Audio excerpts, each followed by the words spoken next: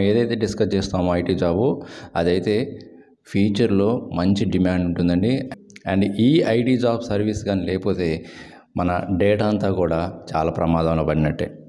మరి ఆ IT job ఏంటంటే cyber security specialist are analyst. మీరు నెట్వర్క్ ఇంజనీర్ అవ్వచ్చు, ఆర్ ఇన్ఫర్మేషన్ సెక్యూరిటీ అనలిస్ట్ అవ్వచ్చు, అప్లికేషన్ సెక్యూరిటీ అనలిస్ట్ అవ్వచ్చు, డేటా సెక్యూరిటీ అనలిస్ట్ అవ్వచ్చు. ఇలాగ డిఫరెంట్ జాబ్ రోల్స్ అయితే ఉంటాయండి. ఈ సెక్యూరిటీకి సంబంధించి సెక్యూరిటీ ఇంజనీర్ అని అంటారు. అంటే ఈ జాబ్స్ ఫ్యూచర్లో ఎక్కువ డిమాండ్ ఉంటాయండి. ప్రజెంట్ కూడా ఉన్నాయి, కానీ ఫ్యూచర్లో ఇంకా ఎక్కువ ఉంటాయి. అదర్ కంట్రీస్లో అయితే ఈ జాబ్ చాలా డిమాండ్ ఉందండి, సైబర్ సెక్యూరిటీ స్పెషలిస్ట్. ఓకే, మరి ఈ సైబర్ సెక్యూరిటీ ఇంజనీర్ అంటే ఏంటి, అండ్ దీని యొక్క మెయిన్ పర్పస్ ఏంటి, అండ్ ఈ సైబర్ సెక్యూరిటీ ఇంజనీర్ అవ్వాలంటే ప్రైమరీ స్కిల్స్ ఏముండాలి, అండ్ ఎలాంటి సర్టిఫికేషన్స్ కంప్లీట్ చేయాలి, ఎంత ప్యాకేజ్ ఎక్స్పెక్ట్ చేయొచ్చు.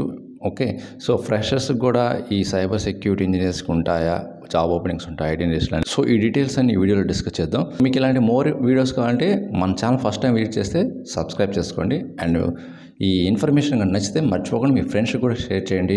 ఫస్ట్ ఏంటంటే అసలు ఈ సైబర్ సెక్యూరిటీ ఇంజనీర్ అని ఎవరిని అంటారంటే, ఎవరైతే డేటాని కానీ ఆర్ కంప్యూటర్స్ని కానీ, అదే సిస్టమ్స్ అంటాం కదా, సిస్టమ్స్ని కానీ ఆర్ నెట్వర్క్స్ని కానీ మనం ప్రొటెక్ట్ చేస్తామో ఫ్రమ్ సైబర్ థ్రెట్స్. ఎవరైతే అనాథరైజ్డ్ పర్సన్స్ మన డేటాని కానీ, సిస్టమ్ని కానీ ఆర్ నెట్వర్క్ని కానీ ట్రై చేస్తుంటారు యాక్సెస్ చేసుకోవడానికి మన పర్మిషన్ లేకుండా. వాటిని ఏమంటామంటే సైబర్ థ్రెట్స్ అంటాం.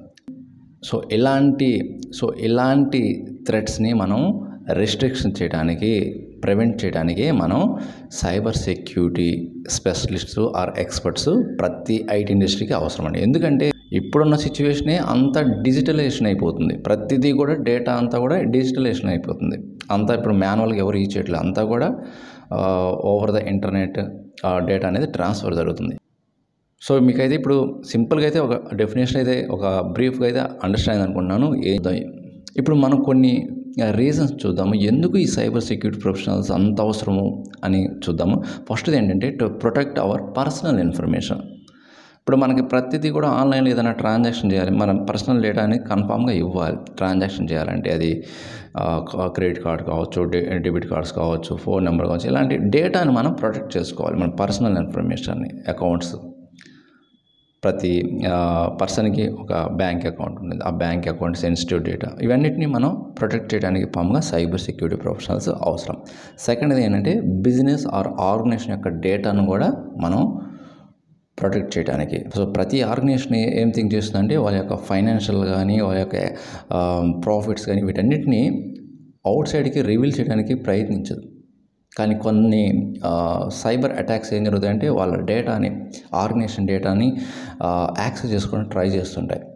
ఆర్గనైజేషన్ ఆర్ బిజినెస్ యొక్క డేటాను కూడా సేఫ్గా ప్రొటెక్ట్ చేయడానికి ఈ సైబర్ సెక్యూరిటీ ప్రొఫెషనల్స్ ఎంతో ఉపయోగపడండి. ఇలాగ చాలా రీజన్స్ ఉంటాయండి. మనం సైబర్ అటాక్స్ నుంచి మన డేటాని, ఆర్గనైజేషన్ డేటా కానీ, మన పర్సనల్ డేటా కానీ, ఓకే, ఆర్ మన కంట్రీకి సంబంధించింది కానీ అన్నిటిని కూడా ప్రొటెక్ట్ చేసుకోవడానికి ఈ సైబర్ సెక్యూరిటీ ప్రొఫెషనల్స్ చాలా హెల్ప్ఫుల్ అండి. ఈ సైబర్ సెక్యూరిటీలోనే డిఫరెంట్ జాబ్ రోల్స్ ఉంటాయి. సైబర్ సెక్యూరిటీ స్పెషలిస్ట్ అంటే ఒక్క జాబే కదండి, దాంట్లో మళ్ళీ different skills, different job roles ఉంటాయి.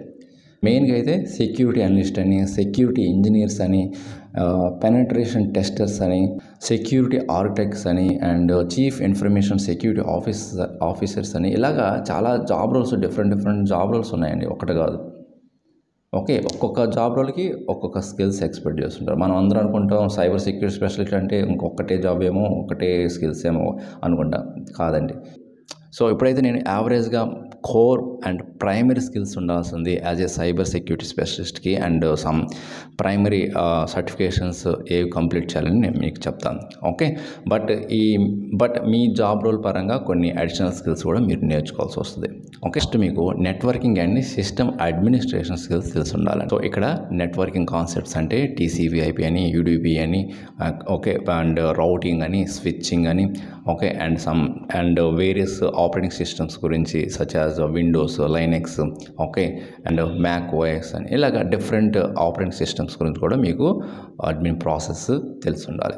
Networking and some system administration skills కంపల్సరీగా తెలిసి ఉండాలి as a cyber security specialist. ఏంటంటే సమ్ స్క్రిప్టింగ్ నాలెడ్జ్ కూడా అవసరం అండి. సమ్ టైమ్స్ మీరు ఆటోమేట్ చేయాల్సి వస్తుంది కొన్ని టాస్క్ని using bash scripting or shall scripting are Python, okay, are pearl. So అది వాళ్ళ రిక్వైర్మెంట్ అండ్ వాళ్ళ కంపెనీని మెయింటైన్ చేసే లైసెన్స్ ప్రకారం అవి ప్రోగ్రామింగ్ లాంగ్వేజ్ అనేది సెలెక్ట్ చేసుకుంటారు. ఓకే, సో కొంతమందికి డౌట్ కూడా ఉంటుంది, sir cyber security are network security engineer అవ్వాలంటే ప్రోగ్రామింగ్ ఆర్ కోడింగ్ స్కిల్స్ అంటే డెప్త్గా ఏం అవసరం లేదండి. కానీ సో సమ్ టైమ్స్ మీ రిక్వైర్మెంట్ సమ్ ఆటోమేషన్ టాస్క్ని కంప్లీట్ చేయాల్సి వస్తుంది కాబట్టి అలాంటి టైంలో కొన్ని బేసిక్ కమాండ్స్ అయితే రాయాల్సి వస్తుంది using any scripting language. It might be Python or shall or bash scripting or any one using you have to automate some task. Okay, and next ఏంటంటే security tools, different security tools and technology మీకు తెలిసి ఉండాలి. Like fire walls గురించి కానీ, security information event management system గురించి కానీ, okay, so అలాగే different security tools and technology గురించి తెలిసి ఉండాలి. నెక్స్ట్ ఏంటంటే రిస్క్ మేనేజ్మెంట్ ఆర్ అసెస్మెంట్ అంటారు. ఇదైతే కంపల్సరీ అండి. మీరు ఎలాంటి జాబ్ రోల్ మీరు నేర్చుకుంటున్నా కూడా రిస్క్ అసెస్మెంట్ ఆర్ మేనేజ్మెంట్ అనేది కంపల్సరీ అండి. ఎందుకు ఇది చేస్తామంటే సైబర్ సెక్యూరిటీ యొక్క రిస్క్స్ని ఐడెంటిఫై చేయడం, యాసెస్ చేయడం ఆర్ మేనేజ్ చేయడానికి మనకి ఈ రిస్క్ అసెస్మెంట్ ఆర్ మేనేజ్మెంట్ అనేది కంపల్సరీ స్కిల్స్ ఉండాలి.